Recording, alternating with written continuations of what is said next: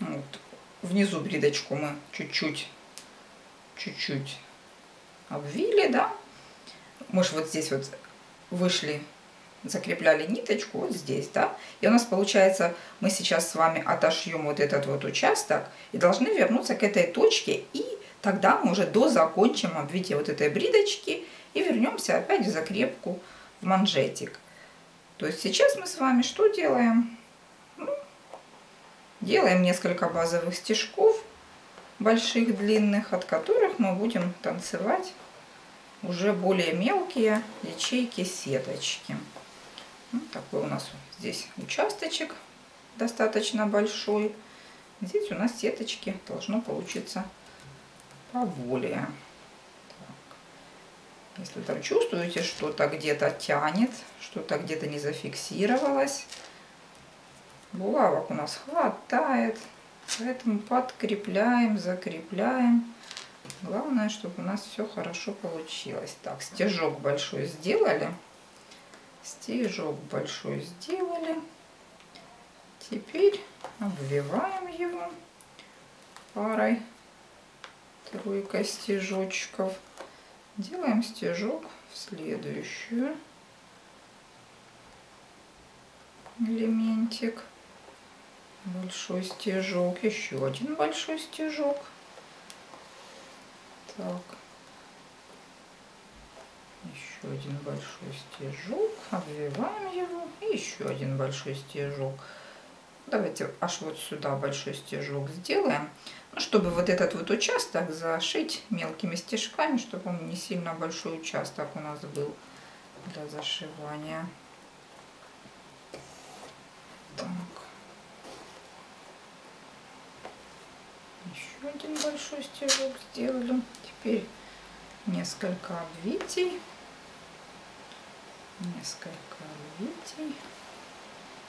Вот. И вот сюда закрепимся.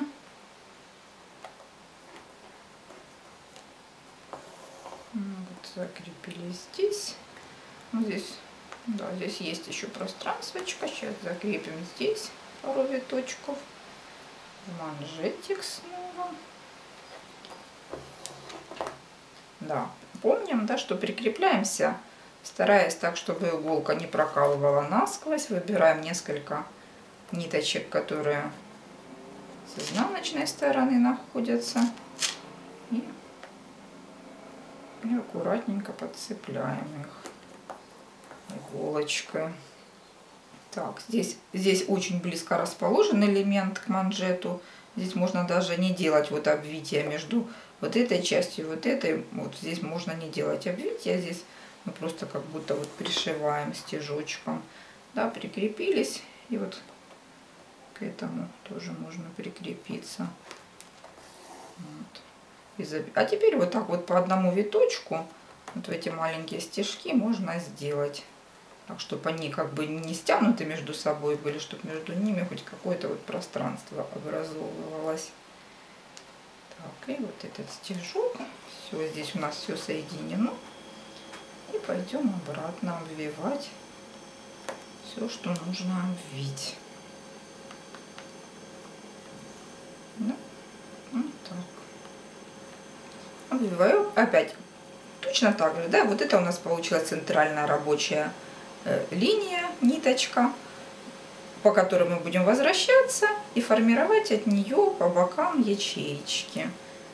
В принципе, создание сетки по линии проймы рукава и головки оката рукава, ну, ничем не отличается, кроме того, что нам нужно перекалывать это все очень маленькими кусочками на малюсенькой подушечке и чуть-чуть поморочить голову. А так, в принципе, все то же самое. Просто маленькими кусочками делаем вот эту вот всю нашу сеточку. Вот, смотрите. Вот здесь, например, как вы хотите зашивать участок, можно сделать стежок сюда, да, к низу. Можно не делать, можно потом как-то сформировать сетку.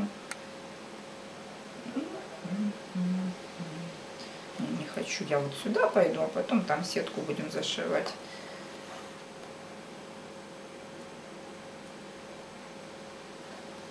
Другими рядами. Так, сейчас что я планировала? Сейчас я планировала вот эту вот часть вот выйти на нее.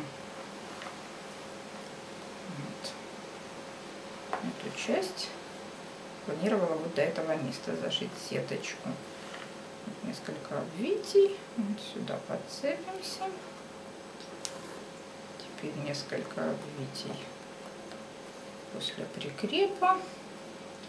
Ну, в принципе, вот здесь уже по центру нам не очень нужны булавочки. Мы уже периметр хорошо закрепили. Уже если мешают лишнее, можно снять. И вот сюда закрепимся. Все, дальше мы шить сеточку не будем. Дальше вот этот участок мы уже будем шить, когда переколем сеточку. Ой, этот как бы изделие на следующий фронт работ. Обвили. Подцепили, обвили. Вот так. И потихонечку сейчас будем зашивать вот этот вот кусочек. Так, до серединки давайте довьем. И сделаем сюда прикрепочку. Вот так.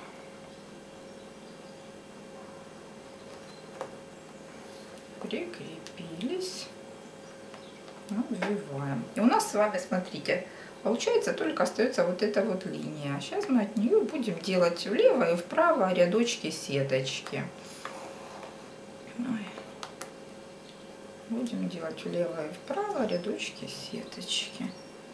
Ниточка раскручивается. Не знаю, то ли у меня руки ее так раскручивают, то ли такая нитка. Ну, раскручивается во время шитья.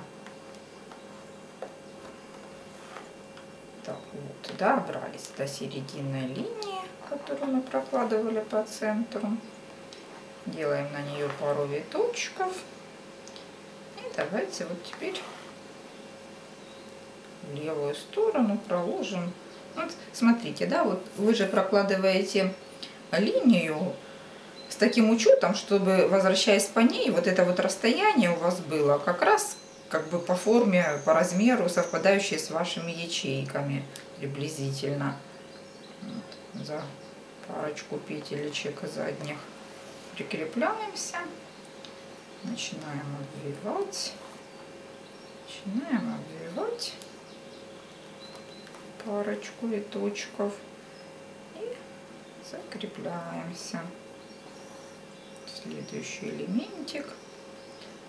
Ниточку, которую вы так вот прокладываете ее не очень в натяжку, а так достаточно свободненько, чтобы когда мы ее туда-сюда будем закреплять, то в эту сторону, то в эту, она будет тогда вот так вот выкладываться зигзагами, чтобы она у нас не была просто как ровной линией, чтобы она имела какие-то у нас интересности.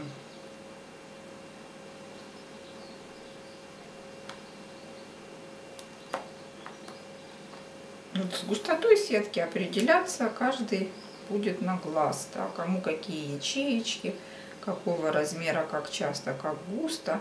Это все, знаете, как я художник, я так вижу.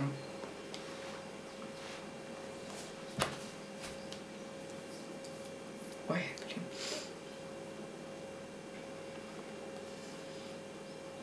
Что-то чешется. Носик чешется. Что-то вечно летом цветет, вечно все чешется. Так, ну это не важно, это не суть. Так, делаем прикрепчики влево-вправо. То есть тут уже решаем на свой вкус,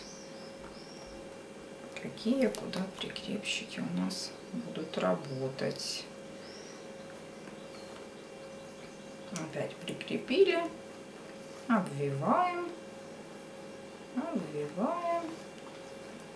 выравниваем виточки, чтобы хорошо ровненько лежали.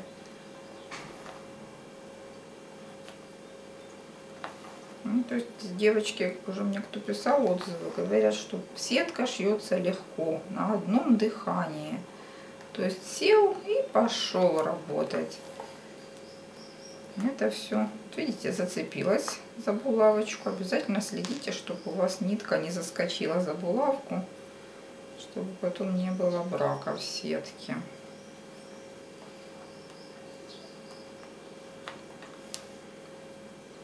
Если вы уже поняли принцип создания этой сеточки, это уже у вас будет все легко и просто получаться.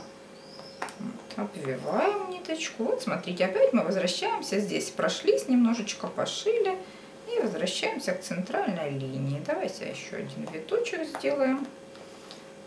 Сделали виточек, примеряем. Нравится, не нравится. Если нравится, делаем еще ячеечку. Все на вкус. Все только ориентируясь на собственные предпочтения. Почему мы делаем ручные вещи, девочки? Почему?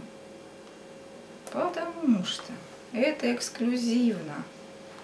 Это ни у кого нет. Ну, поэтому делайте все так, как вам нравится. Хотите редкую сетку, пусть будет редкая. Хотите густую, пусть будет густая. Это все не принципиально. Главное, чтобы вашему глазу это радовало. Главное, чтобы глаз радовало. Так, а теперь вот как я хочу здесь вот так сделать или вот так. Давайте, наверное, как-то посложнее формочку придумаем. Чуть-чуть ниже сейчас опустимся и сделаем вот так вот. Отобьем несколько кусочков. Вот, раз, два виточка. Сюда прикрепимся. Вот, смотрите, мы прикрепляем сразу две большие ячейки. Потом их побьем еще на несколько более мелких ячеек.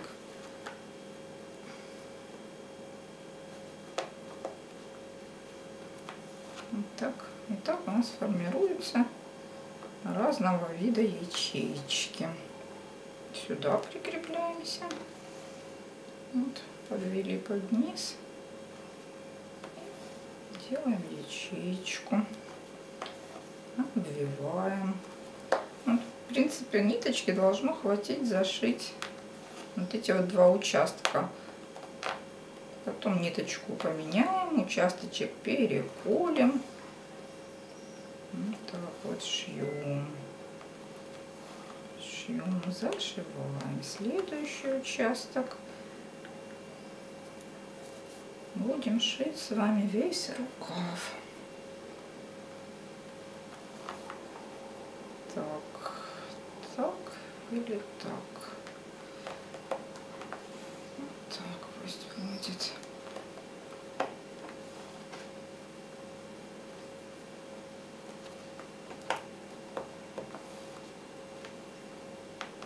Я все равно с сеткой не могу работать больше 3 часов в день, потому что я один раз подвиг такой сделала, наверное, часов 5 или 6 просидела. Задница не выдерживает и руки. Вот этими пальчиками постоянно иголку держишь, ногтем ее вот так постоянно поднимаешь, чтобы взять. У меня и ноготь болел, и пальцы болели. Может быть, сейчас уже попривыкли, конечно, сейчас уже ничего не болит. Но когда вот долго сидишь, и вот почему ручная работа стоит дорого. А вы попробуйте вот так вот посидеть по 8 часов. Это не та работа, которая дается легко, которую можно 8 часов сидеть, не вставая. Это очень тяжело сидеть. Вот, девочки, кто вяжет на заказ? Никогда, никогда не идите на уступки в плане цен. Цените свое время, свое зрение, свою спину, свои пальцы в конце концов.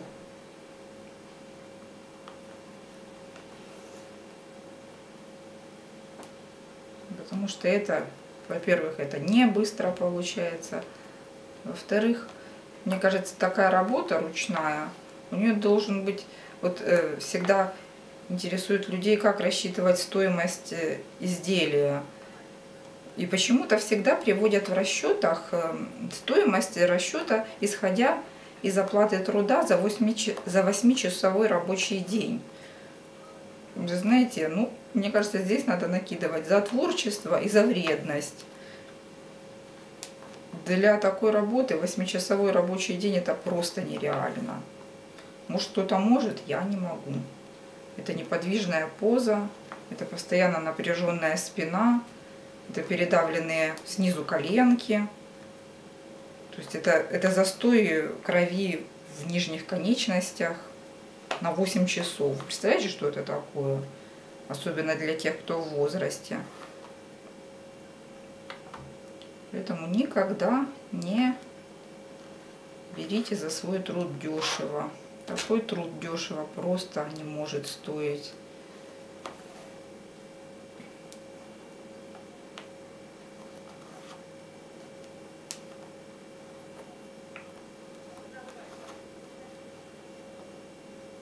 Так, вот что я тут наделала. Вот теперь мне это не нравится.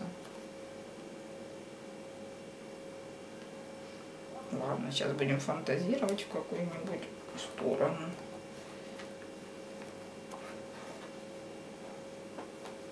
Сейчас что понравится. Сюда или сюда.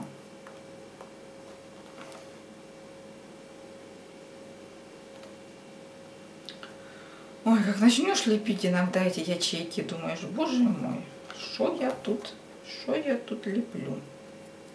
Что я тут нагородила? Огород я городила. Ну, нормально. Сейчас будет интересный рисунок, да? Все, получился сложный, интересный рисуночек. Идем назад. Вбиваем все, что нагородили. А еще, да, вот так за ниточку подтягиваете, и у вас сеточка отходит от основы. Тогда легче попасть иголкой так, чтобы не пришить сеточку к самой тканьке основы. Просто не знаю, обратили внимание или нет, но думаю, лучше скажу. Так, все, вот смотрите, тут рисуночек получился.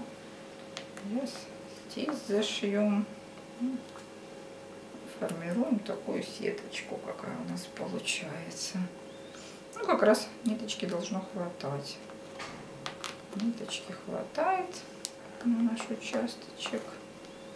А то вот это хуже всего, когда шьешь. И тут тебе вот маленький кусочек зашить, а тебя бах, надо перезаправлять.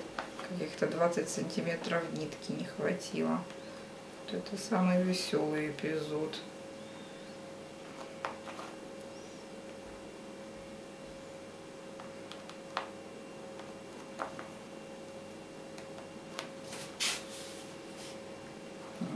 Вот сейчас будет у меня самый веселый эпизод. Не хватит буквально на 2 ячейки нитки. Ай-яй-яй, вот реально, сейчас реально возьмет и не хватит.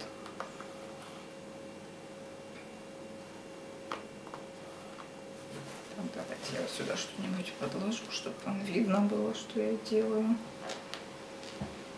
Так.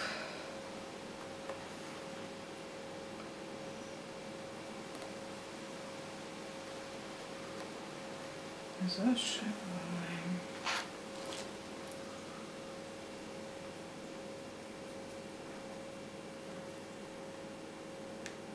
Зашиваем сеточку, зашиваем сеточку, примеряем, какую ячеечку нам больше нравится, закрепляем. Вот называется, просто почастилась сеткой, чуть-чуть погуще сделала ячейки, все, пошел больше расход ниточки. И сейчас сделаем так, что не хватит дозашить. Вот. Не хватит дозашить, блин. Ну что, может быть, схалтурим, чтобы не заправлять новую ниточку, сделаем ячеечек пореже. Но сделаем ячеечек пореже чуть-чуть. Будет у нас халтурка. Так, закрепляемся сюда. Да, в принципе, здесь ячеечек много не надо. Здесь маленький участок уже остался. Здесь уже совсем чуть-чуть. Совсем чуть-чуть. Совсем немножко. Так.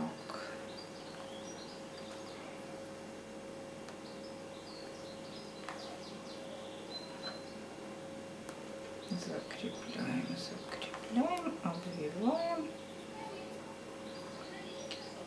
Вот сюда ячеечку сделаем. Ну, что? Да, все, хватает, да? Ура!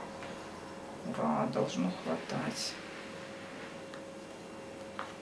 Вот сюда еще ячеечку и обвить я. Ну, вот совсем маленький кусочек ниточки, но вроде как хватает. Не нужно заправлять новую. Все, последняя ячеечка.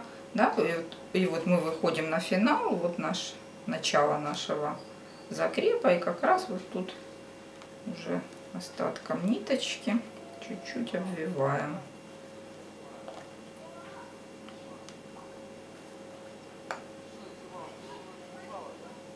Ура! Совпало. Конец нитки. Конец узора. Так, не видно, да? Буду стараться, чтобы было видно.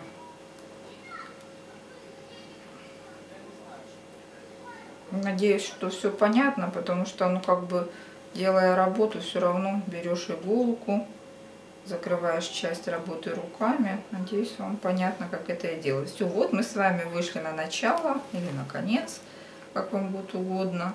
И делаем закрепку, проводя иголочку на несколько сантиметров в шнурочек. Смотрим, что у нас получилось. Да? Получилось у нас вот отшит маленький кусочек внизу проймочки. И вот кусочек по началу проймы. Да?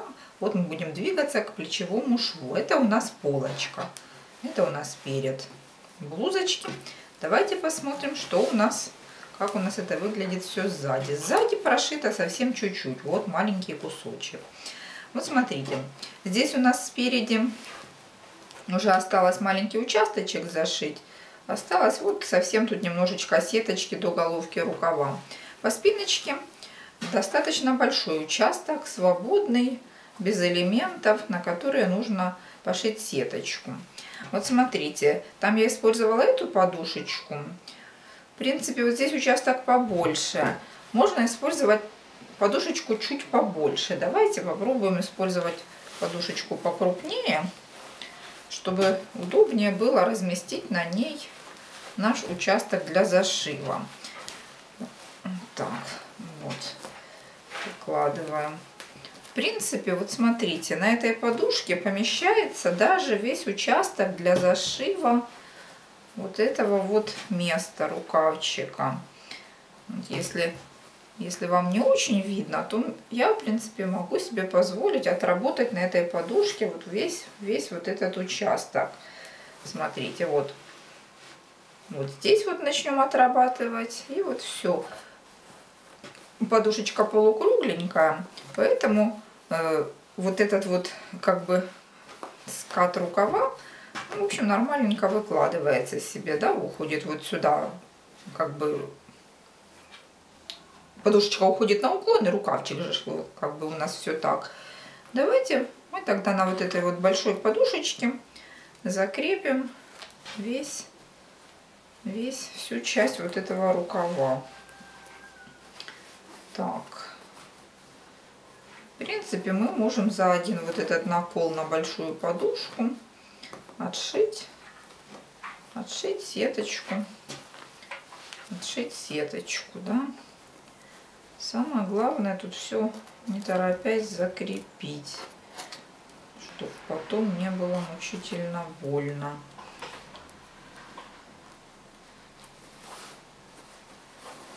рукавчик у нас короткий, да, выпрямляем. Вот. Видите, нам нужно будет зашивать по рукаву только вот эту вот часть, вот совсем немножечко вот этой вот части. Поэтому вот это все, что дальше, нас не интересует, складочку оно там лежит или нет. Нам главное, чтобы ровненько выкладывалась вот эта вот часть, которую мы будем зашивать. Так, это мы сейчас оттягиваем ткань, натягиваем ткань мимо элементов. Вот вкалываем булавочки мимо элементов, чтобы натянулась тканька хорошо. Сейчас мы натягиваем просто тканьку хорошо. Натягиваем все по периметру. И вот этот вот большой участочек мы будем отшивать. Да, вот, как обычно, откалываем периметр. Откалываем периметр. Все, вот смотрите. Выровняли, все у нас лежит. Тканька нигде не морщит. Весь тот участок, который мы будем шить, весь этот участок ровненько закреплен. Самое главное все закреплять ровненько. И вот мы с вами сможем шить от начала вот этого участка, да, вот эти части зашить. И зашьем вот это вот всю, весь низ. Давайте все аккуратненько заколем. Я вот не знаю, если я сейчас сяду шить сеточку, это же, наверное, будет долго, да? То есть принцип создания сеточки уже понятен. Вот мы с вами просто перекалываем рукав. Вот. Здесь что-то не нравится. Давайте подрастянем. Принцип понятен, да? Мы отшили маленький участочек рукавчика вот здесь, на маленькой подушечке. Вот в самом низу рукава здесь как бы неудобно. Здесь сходятся два шва, шов рукава и шов полочки. Там очень, ну, как бы мало места развернуться. А здесь уже вот у нас пошел такой длинный шовчик, более-менее такой удобный. И на овальной подушечке уже можно это все разместить. Теперь все прикалываем все наши маленькие элементики. Было все быстрее, я как бы мимо камеры зафиксировала все булавочками, все, каждый элементик, который у нас будет зашиваться, мы зафиксировали все по периметру булавочками, да, как мы это обычно делаем. Как обычно окажется, что колола и решила доколоть еще кое-что. В общем, как-то так. Зафиксировали. Дальше берем ниточку. Я уже закрепила ниточку вот в этот цветочек. Его не видно, да, а так резкость падает. Выбирайте для закрепки нитки обязательно какой-нибудь элемент с плотными, с какими-то плотными частями, типа шнурочка или вот какие-то там столбики или ягодки. Просто ниточка как бы в них прячется и теряется. И вот смотрите. У нас вот некоторые участки на изделии остаются вот такими вот свободными. То есть и вот такие вот мелкие элементы, которые мы можем использовать для заполнения этих участков, их можно не приметывать заранее, как это я делаю вот черными стежками. То есть их можно уже в процессе как бы работы подложить, вот когда мы уже начинаем заполнять сеточкой. Вот подложили этот элемент, разместили, как он нам нравится, чтобы лежал. Разместили, подкололи. И, в принципе, как бы если достаточное количество булавочек в него воткнуть, он и без ниточек никуда не денется. Да? Вот эту тоже лучше двумя закрепить. Вот смотрите, вот мы уже сюда добавили элементик, который у нас уже в процессе работы вот закрыли этот. И точно так же сеточку делаем точно так же. Так же, как мы делали все эти сеточки, которые у нас были. Прокладываем сначала большие бридочки, намечая как бы направление работы, фронт работы наш. Потом возвращаемся. Будем с вами работать так же, как и на спинке, так же, как и на полочке. Закрепили. Делаем несколько обвитий. Да, несколько обвитий делаем ниточки. Утапливаем все-все. Несколько обвитий. Вот. Теперь выходим. Ну, к ягодке можно выйти, вот к этой части. Ну, направление работы, да, здесь мы уже выбираем каждый индивидуально, кому как нравится, что больше, что в первую очередь там зашить. Принцип работы все тот же. Прокладываем стежки крупные, а потом возвращаемся и заполняем более мелкими ячейками все остальное пространство. Обвитие, виточек. Вот как раз, вот смотрите, мы начинаем сейчас делать большие стежки, и у нас наша длинная нитка, которую мы только-только заправили. И вот пока мы сделаем несколько больших стежков, нитка быстро уменьшится, и работать с ней станет немножечко проще. Да? Вот так вот прокладываем большие стежки и работаем. Большие. Направление, конечно, выбираем каждый индивидуально. Рисунок сеточки выбирает на свой вкус. Проложили большой стежочек, обвили. Обвили раз, обвили два, обвили, прокладываем следующий. И вот так зигзагом мы с вами проложимся до куда-то там. Я уже забыла, как это все называется.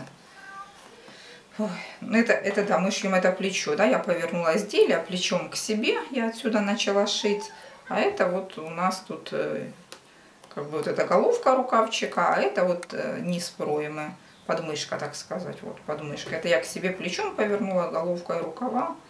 Вот сейчас шью так, мне отсюда удобно. Но единственное неудобство вот этого маленького планшетика, он слишком легкий, да, вот так только потянула куда-нибудь, и он куда-нибудь смещается, куда-нибудь двигается. А так, в принципе, тот же самый принцип создания сеточки, да. Все. Теперь вы знаете, как втачивать рукава. Все, что нам нужно, это парочка маленьких подушечек, маленьких планшетиков, на которых мы будем маленькими участками передвигать и втачивать рукавчик, вот так вот перекалывая сеточку. Да, все. А все то же самое. Точно так же. Сеточку делаем по тому же принципу. Ну, правильно, мы же не можем делать по другому принципу. Иначе у нас это будет другая сеточка, не подходящая к нашему изделию. Подтягиваем. Вот. Листик. Листик, листик. Давай листик сюда тебе закрепим. Закрепляем за пару, за парочку ниточек с изнанки. Направление движения в работе вы можете выбрать сами. Да? Ну, я, наверное, вот сюда пойду зашью. Потом сюда вернемся, зашьем вот эту часть. И по кругу вернемся к исходной точке. Как мы это обычно делаем. Да? Идем куда нам нравится, а потом возвращаемся к исходной точке. Вот так, делаем несколько обвитий. Делаем несколько обвитий. Вот здесь такой участочек ровненький. Мы потом от нее будем влево-вправо шаг делать и зашьем вот эту вот часть. Можно прямо аж вот сюда подзакрепиться. Вот такой длинный пролетик сделать. Сделали длинный пролетик. Так, не сильно тянем, тянем умеренно. У нас ниточка все равно потом подтянется в процессе создания маленьких ячеечек.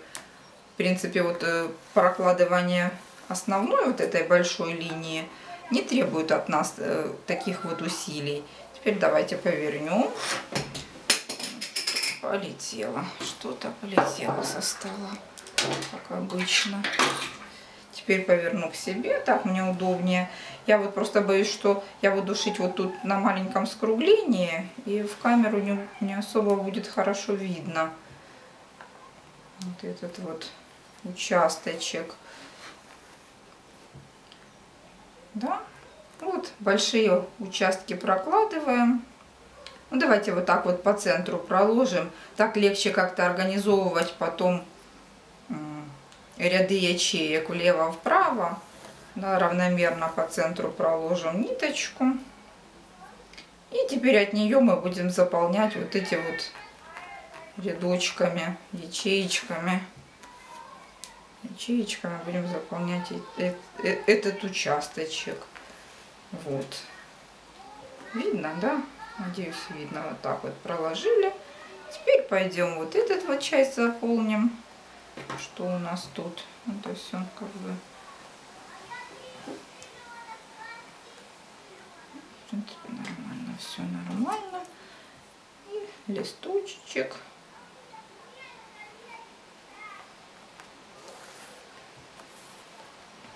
Ну так мы с вами, видите, наметили основную такую вот схемку для работы.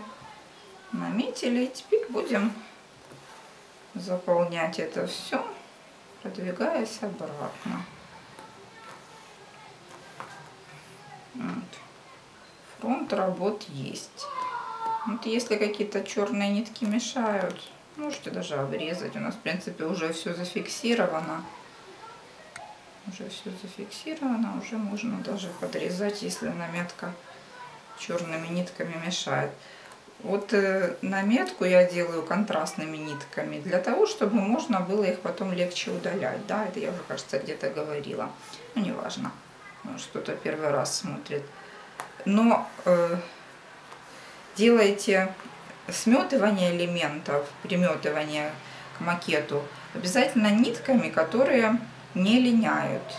Особенно если вы шьете какое-то, вяжете светлое изделие. Это нитки у меня полиэстер, проверенные временем и работами, они не линяют. Потому что изделие я буду стирать, не снимая с макета. То есть первая стирка и утюжка сетки, это все будет происходить, не снимая с макета. Это все будет стираться вместе. Поэтому, чтобы у вас не произошло перепечатывание ненужного цвета, используйте нитки, которые не линяют. Ну, контрастный цвет, этот макет я использую несколько раз. То есть он уже был использован для платья, теперь для блузки, потом опять будет для чего-то использован. Поэтому для того, чтобы приметать на него элементы следующего изделия, соответственно, чтобы вот эти нитки не мешали старые, их нужно все удалить. А проще всего их удалить, когда мы видим, что они другого цвета. Ну, в принципе, можно использовать, если кто сильно боится, чтобы не полиняло, желтые, голубые нитки. Ну, или любые другие, которые, если у вас желтое платье, там какой-то другой цвет. Вот, да. Вот, добрались до уголка, да, закрываем уголочек, заметываем, обвиваем. Обвиваем следующую бридочку. Обвиваем следующую бридочку. Возвращаемся, вот, да, по ней вот так возвращаемся к центральной нашей линии. Вот сейчас сюда пару ячеечек сделаем. Сделаем пару ячеечек. И возвращаемся к центральной линии. И таким образом будем заполнять все наше пространство вдоль линии шва рукава. Да, вот линия шва рукава. Вдоль нее мы как бы соединяем нашу спинку и полочку с рукавчиком. И буквально через день-два, вы знаете, чем ближе к финалу, тем быстрее хочется закончить работу. Ой, если бы вы знали, как я быстрее хочу закончить эту блузку. Но я ж не могу просто работать, я ж еще ролики вам снимаю. Да, поэтому, как только у меня села батарейка на камере, Все, у меня работа встала. Как только мне нужно списать, память закончилась на камере. Опять работа встала. Ну вот так. Как только нитка запуталась-то. Опять работа встала. Так, это кролики получаются по 2 часа длиной. Это я еще вчера начала снимать начало вот этого втачивания рукава. И внезапно разрядилась батарейка, как обычно. Ну, в принципе, да, вот за вечер реально по пройме рукава отшить сеточку реально за вечер. Ну, просто потому что я занимаюсь не просто отшивом, но еще съемкой. У меня это уходит намного больше времени. Ну, пока у меня заряжается камера, я сажусь, повышиваю что-нибудь. У меня там про запас лежит какая-то работа,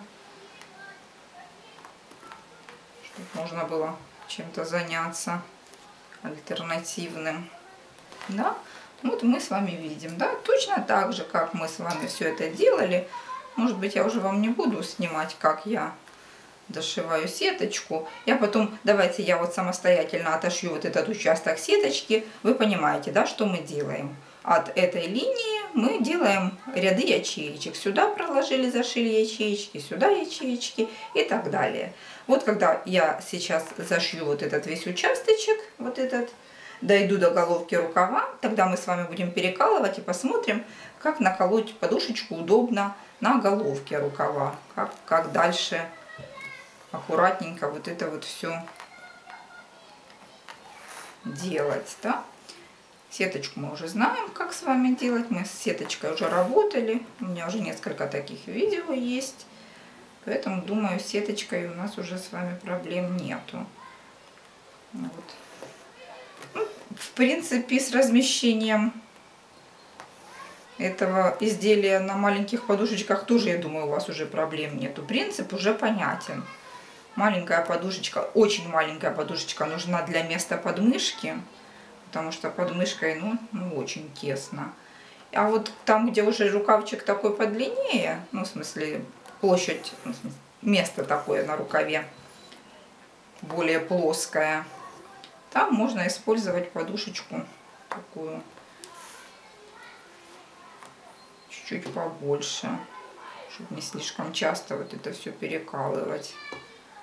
И вот теперь вот этот участочек, ну, наверное, сколько могу засечь, скажу вам, сколько я этот участочек буду отшивать. Потом, сколько у меня, 4,17. Вот давайте сейчас 4,17 я камеру выключу, а потом скажу вам, за сколько я вот этот участочек отшила.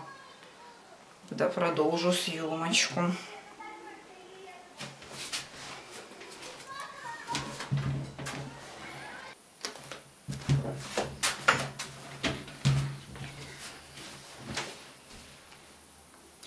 Итак, мы с вами закончили отшивать сеточку вдоль линии втачивания рукава, да? Вот здесь сеточку заполнили вокруг элемента вот этого и вот добрались до плечевого шва. Теперь смотрите, какой мы будем делать фокус. У нас внутри вот такая подушечка, овальная подушечка, которую там можно использовать для попы, вот для ката рукава тоже как бы подходит. А вот смотрите, эта подушечка здесь, вершинка подушечки совпадает с плечевым швом. И вот смотрите, какой мы сейчас делаем фокус. Мы переворачиваем наше изделие и натягиваем и накалываем его с другой стороны. Но вот здесь как бы плечевой шов мы будем зашивать. Немножечко это надо будет взять вот так коленками зажать, потому что на столе это сделать неудобно. Остальное уже можно зашить. Вот смотрите, мы переворачиваем подушечку. И вторую сторону рукава, вот головка у нас приходится на вершину подушечки. Да, вот здесь вот все натягиваем. Подушечка у нас мягкая, она, если что, где примнется. Мы это все натянем, примнем. И вот с этой стороны, с другой, точно так же обкалываем натягивая тканечку. Вот это все натягиваем. И смотрите, у нас с вами остается зашить вот буквально вот по головочке рукава вот здесь чуть-чуть. И вот по передней части. Это у нас полочка, да, это у нас перед блузочки. Вот мы спиночку вот здесь отшили, сеточку. Вот отшили. Вышли на плечо. Вот на плечо вышли. Перевернули подушечку. Перевернули. И с этой стороны точно так же. Подушечка эта мягкая. Она выполнена из поролона без применения древесины, без каркаса, без всякого. Потому что она маленькая. Поролон достаточно жесткий. Ну, такой, который форму хорошо держит. И поэтому на ней можно работать одинаково удобно с обеих сторон.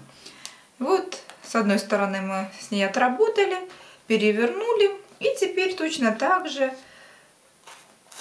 низ мы сделали, да, низ мы сделали на вот этой вот маленькой подушке, там, где у нас подмышка, вот где у нас подмышечка была. Маленькая подушечка нам там пригодилась, там большая не подлезет. А вот такая вот побольше овальная, вот как раз нам пригождается для того, чтобы сделать шов по окату рукава. Если у кого-то там изобрелись какие-то другого вида подушки, девочки, это же как творчество, кому как удобно, тот так и делает. Ну вот я себе таких подушек наделала, круглых, полусферических, парочку овальных. И вот они у меня идут в дело попеременно. То одни, то другие. И вот смотрите, сейчас мы точно так же это все накалываем. И точно так же вот начнем вот отсюда. Тут ниточку я оставила, да, мы ж отшили. Ниточка, мы ж как бы начинали вот отсюда. Прошили вниз, прошили здесь и вернулись назад в исходную точку. Правда, здесь вот перезаправка нитки была посередине. А теперь мы этой же ниточкой пойдем прокладывать сюда стежочки, вернемся назад, закрепимся там. То есть получается, что даже если у нас ниточка там наполовину бы закончилась, вот таким вот нехитрым образом мы с вами уменьшаем количество закреплений ниток. То есть, да, после того, как отшили подмышку, шить начинаем на подушке от плеча. От плеча вниз с одной стороны отшили, вернулись. Потом от плеча вниз вторую сторону будем отшивать и вернемся к плечу. Вот такой у меня вот способ нехитрый. Ну да, тут все как обычно, да? Все как обычно, мы это все помним, знаем. Закрепляем все как можно тщательнее. Каждый элементик должен быть зафиксирован на своем месте, да, чтобы у нас все было хорошо. Так, давайте сделаем паузу. Я все закреплю без вас, а потом покажу, как мы дальше шить будем. Итак, мы с вами обкололи всю нашу периметр всех наших изделий.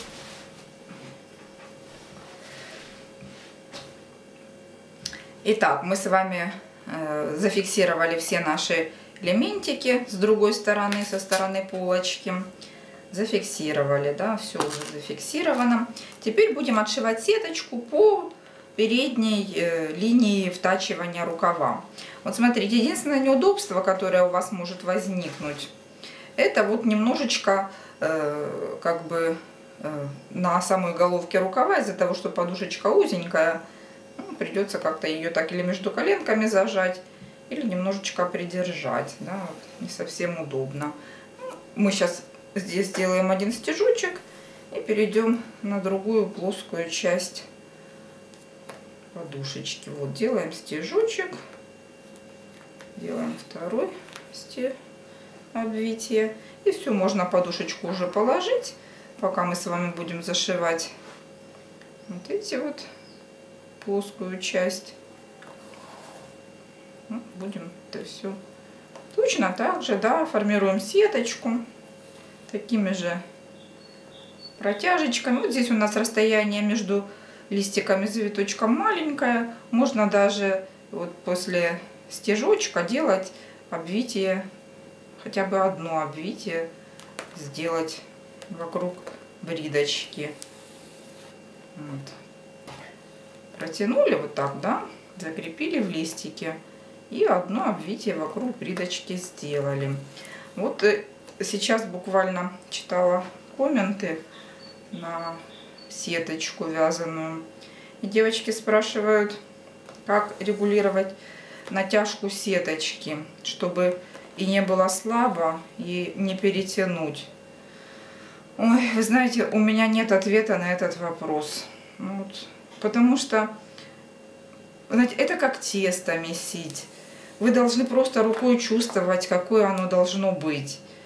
Это точно так же и сеточку. Это вот рукой почувствовали, глазом посмотрели, увидели и подтягиваем так, как это должно быть красиво.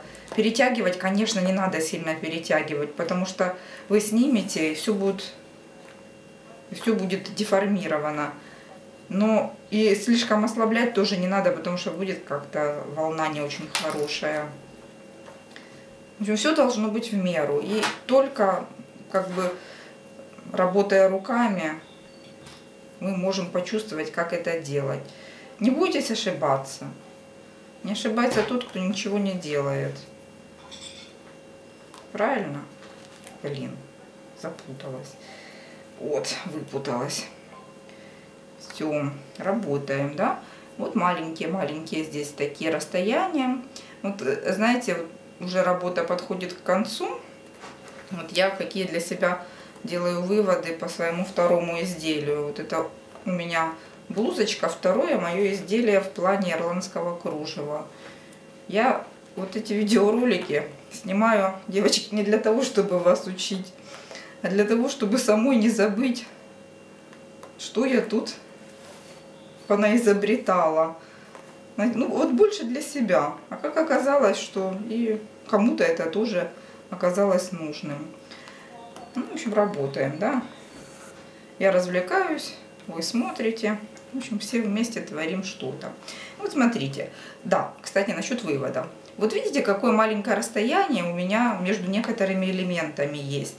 То есть они расположены фактически впритык друг к другу. И вот я для себя сделала вывод, что мне это не особо нравится. Вот почему я так густо расположила элементы, не знаю. Может быть, потому что боялась то, что нужно будет вязать или шить много сеточки, а я ее как бы плохо умею делать. Поэтому я навязала элементов много, расположила их густо. Но получается, когда они вот так слишком близко расположены друг к другу, у вас не остается места для сеточки. И получается такие как будто скомканные ячейки, как будто элементы наползают друг на друга. Ну, в общем, получается не особо, ну, как мне кажется, эстетично. Ну, то есть в планах вот следующее изделие, если я буду делать, я планирую, ну, немножечко как бы побольше оставлять пространство между вязаными элементами. Ну, по крайней мере, вот таких вот в стык, ну, хотя бы сантиметр оставлять, наверное, нужно. В стык лучше не размещать. Вот такой я для себя сделала вывод. Ну, это второе изделие. Вот третье сделаю, там еще какие-то появятся у меня нюансы, как мне там хочется что-то по-другому делать. Да? Ну, а здесь все как обычно, да, прокладываем сюда, оставляя недообвитые вот эти серединки.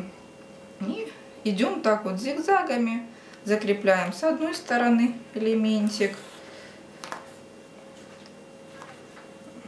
закрепляем элементик, делаем обвитие, закрепляем с другой стороны элементик, поддеваем за 2 ниточки, может за 3, там как попадется, не особо, не суть. Да, закрепили. Вот здесь вот, где очень маленькое расстояние между элементами, здесь я делаю вот так одно обвитие. И потом вот эти вот недообвитые серединки, там тоже, ну, буквально остается место тоже на одно обвитие. Эти бридочки совсем малюсенькие. А вот смотрите, вот это вот эту вот вещь можно сделать даже вот так. Просто берем и сшиваем. Вот так вот взяли и сшили, без никакой бридочки. Вот так вот сшили. проложили стежок, они соединились между собой немножечко внахлёст. И тут они вот рядышком расположены, тоже поддели сюда за 2 ниточки, поддели сюда за 2 ниточки. Вот здесь такие вот близко расположенные элементы. Просто как бы соединили их между собой, пошли дальше. И у нас все равно остается вот эта вот необвитая ниточка, мы ее на обратном пути будем обвивать. Вот здесь вот смотрите, мы добрались, здесь у нас такой вот завиточек, его тоже нужно, ну как бы он был связан, ну, блин, не знаю как сформулировать. Под ним сформирована сеточка, вот под завиточком, под вот этим, ну, сформирована сеточка. Когда мы делаем сеточку под такими тонкими элементами, связанными на бурдоне, такие как шнурочки, мы здесь делаем сеточку, делая вид, что вот этого шнурочка нету, то есть как будто по пустому месту делаем сеточку. Вот смотрите, а теперь у нас тут такой овальненький пролетик, который можно сразу же проложить длинный стежок до самого, да. Проложим вот сюда стежочек и будем формировать ячеечки, уже двигаясь обратно. Вот все. Проложили стежок. И теперь вот нам осталось на обратном пути зашить ячейками вот это вот маленькое пространство. И в принципе вот сейчас вернемся назад к головке рукава. И у нас с вами, в общем-то, уже близится финал. Останется еще один рукавчик. И можно стирать, утюжить и наслаждаться процессом. Вернее, выполненной работой. Процессом мы с вами уже давно наслаждаемся. Так. Вот. И сюда.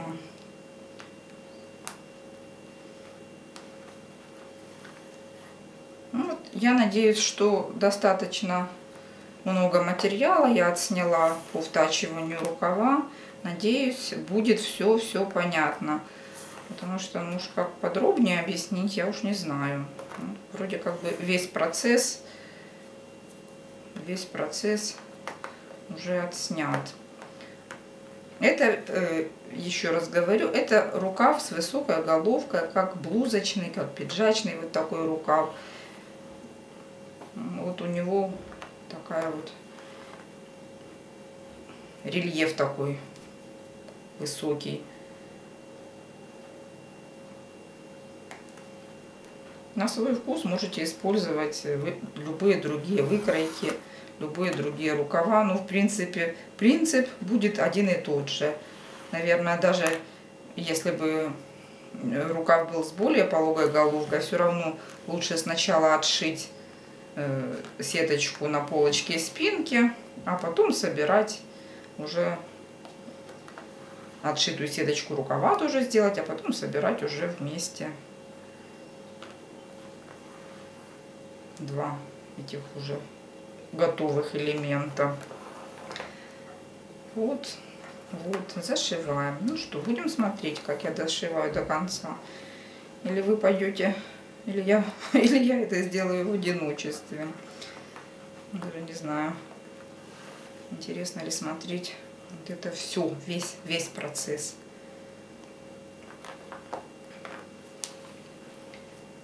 Интересно, смотрим. Неинтересно, включаем сериал и вяжем под сериал. Да, вот так обвиваем несколько раз бридочки. Еще раз там о бридочках скажу, да, на глаз. То есть плотность обвития брид, опять же, на глаз. Вы знаете, оценить свою работу по изготовлению вот этих брид я уже смогу только после того, как я изделие отстираю, отутюжу. И вот когда оно уже примет свою окончательную форму, вот только тогда я уже, наверное, смогу сказать: а, да, получилось вот это, или получилось вот что-то другое. И когда уже изделие будет готовым, тогда уже можно будет провести анализ и разбор полетов, что получилось, что бы хотелось изменить. Ну, как бы так. Ну, сейчас я думаю, что вот это моя вторая работа, я надеюсь, будет как бы хотя бы в плане сеточки, мне кажется, уже будет аккуратнее, чем первая. Дорогу осилит идущий. Работаем, стараемся, что-то да получится. Вот. Формируем ячеечки. Вот сюда. Да, ячеечки формировать это тоже на вкус. Стараемся, единственное, придерживаемся правила, стараемся их делать более-менее равномерными по размеру. И стараемся их делать похожими на соты. Идеальные соты, конечно, вряд ли получится, хотя мало ли, если есть специалисты, может и получится. Да, что-то у нас там поливают под домом. Включили полив, что-то булькает. Так, ну, солнышки получаются. То солнышки, то квадратики. В общем, давайте я камеру выключу, да, принцип понятен. Сейчас мы с вами дошиваем до оката плеча по второй стороне подушечки. И потом я уже сниму, покажу вам готовый результат, как у нас получилось это плечико, как у нас получилось этот рукавчик. Да? В общем, сеточка, понятно, как шиться. Да? Закрепились, сделали несколько обвитий, вернулись к нашей центральной линии. Опять от центральной линии центральную линию обвиваем несколько раз. Вот это уже у нас центральная нитка, да, обвиваем ее несколько раз. Прикрепляемся к элементу с другой стороны. Подтягиваем. Вот эту центральную линию прокладываете, ну так, более-менее свободненько. И когда вы ее вот подтягиваете, подтянули в эту сторону, потом в ту, она получается как бы выкладывается не ровной линией, а более-менее так каким-то зигзагом ломаным, чтобы не было прямо, чтобы не было как стрела такая пошла. В общем, вот так вот шьем, да, дошиваем до плечевого шва. И в принципе вот у нас один рукавчик уже первый у меня будет готов. Вот. Так. Вот не могу остановиться. Нужно отойти, выключить камеру. А я не могу остановиться. Вот, шьем и шьем. Вот. Знаете, что самое страшное? Дети голодные, ходят, страдают. Если мама села шить, ладно, дети, себе кофе сделаешь, забудешь выпить. Потому что как увлечешься рукоделием, ну все. Считай, что семья пропала. Ничего. У ленивой мамы самостоятельные дети растут. Сами научатся чай делать, яичницу жарить и так далее. А мама должна иметь свое хобби. Вот так. Шьем по чуть-чуть, по чуть-чуть. В общем, как-то так, понемножечку.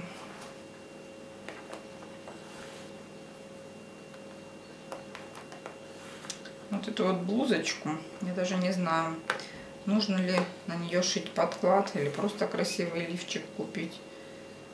Я как-то обещала, что сниму ролик, как шить подклад, но, наверное, не на этой блузочке, потому что, в принципе, вот что значит, как шить подклад?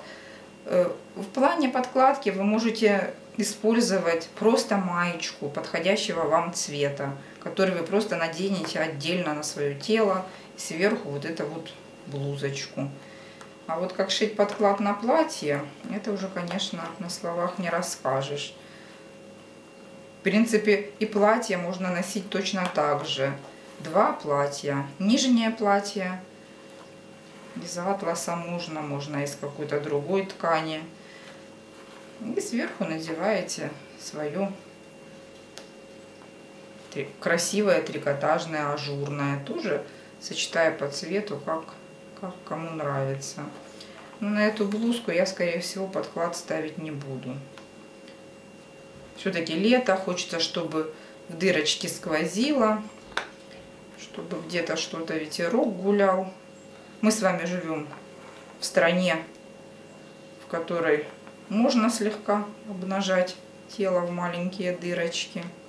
Это если бы мы с вами в такой кофточке где-нибудь в странах с более жесткими моральными принципами вышли, нас могли бы и в тюрьму посадить. У нас можно, я думаю, такое ажурное платье носить просто на нижнее белье. Так. Ну, не платье, платье там будет уже как бы и трусики видно. А вот блузочку, я думаю, юбка и такой вот хороший лифчик.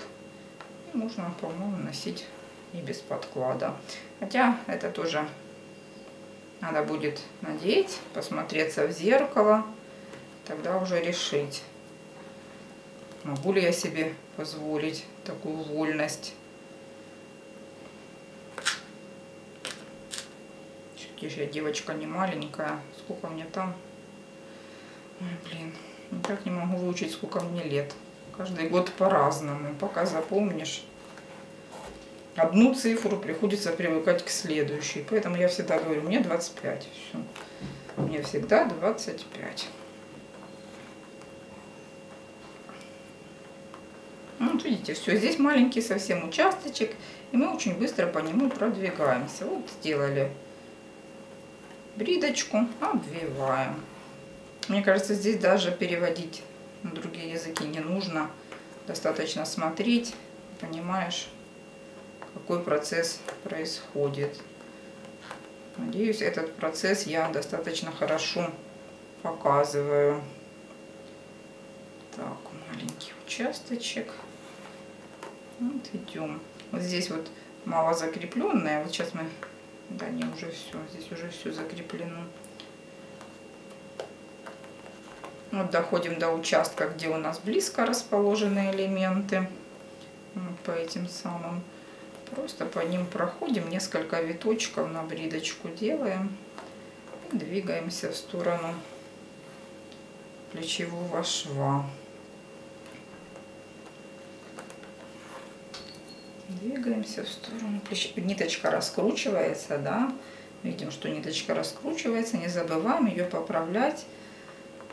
Делать скрутку плотнее, чтобы у нас все эти обвития были максимально ровненько и красивенько ложились.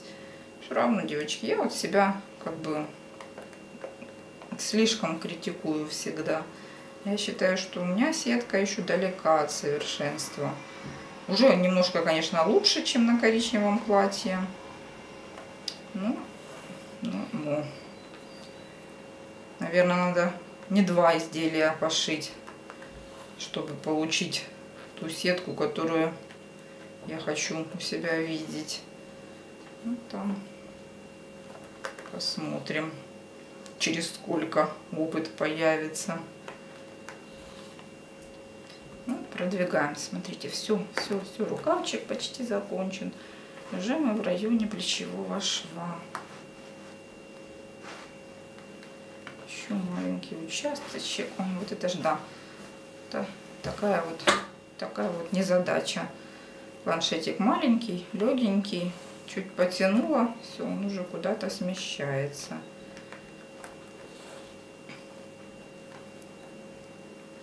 В общем, шьем. Принцип создания сеточки все тот же, понятный, да. Ну, давайте подведем итоги. Как мы делаем рукавчик, да? Используем несколько подушечек, подходящих по размеру, которые можно подсунуть, выбрав прямые участки.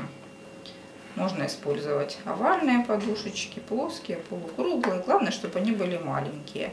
И подушечки, которые мы используем, они у нас полностью поролоновые. В них нету жесткой основы.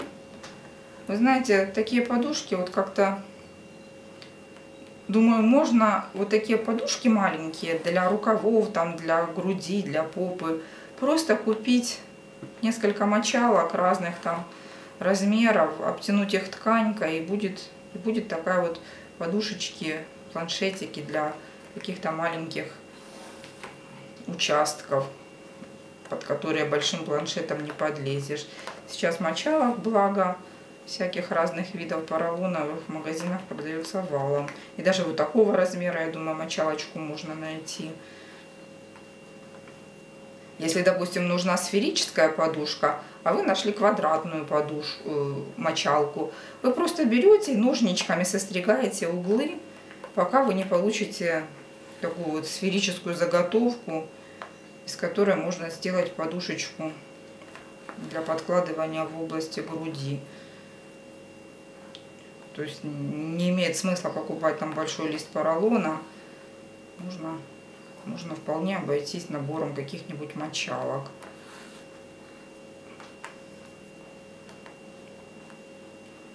Вот как-то так. Да, вот смотрите, все очень быстро мы продвигаемся уже к финишу. Все, совсем немножко, совсем немножко. Ячеечки делаем на свой вкус, да, ориентируемся на свои предпочтения, стараемся делать их одинакового размера, стараемся ниточку натягивать тоже равномерненько, придерживаем пальчиком, придерживаем, подтягиваем, в общем делаем. Ну все ж получается. Вот кто уже начал шить сеточку, уже некоторые мне писали. Одна девочка мне писала, что отшила прям на одном дыхании сеточку.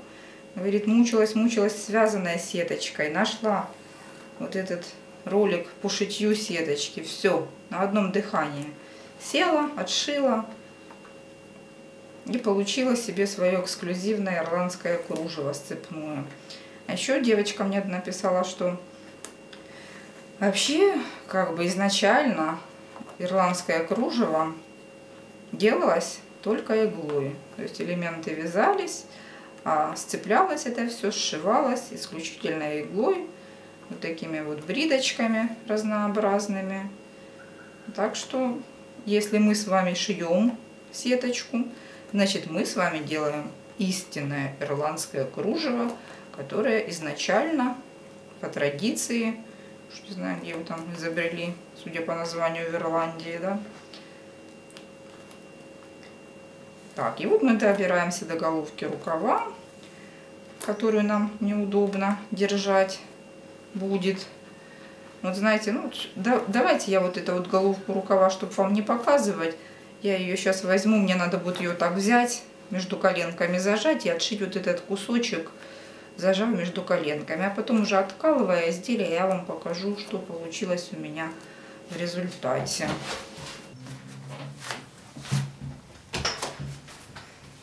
Вот, я закончила уже этот шовчик на плечевом шве, все закрылось. Ну, теперь вот эта вот нудная работенка, вытягивать все иголочки, да, вытягиваем все иголочки. Все у нас уже полностью весь окат рукавчика по спиночке, по переду отшит. Теперь просто вытягиваем иголочки.